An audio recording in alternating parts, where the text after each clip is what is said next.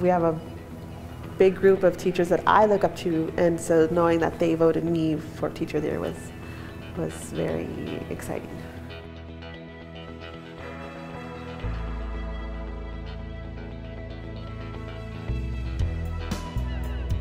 I'll take a lesson and then it'll just get bigger and bigger and bigger. So it's only knowing my limits, okay, that's enough, wrap it up.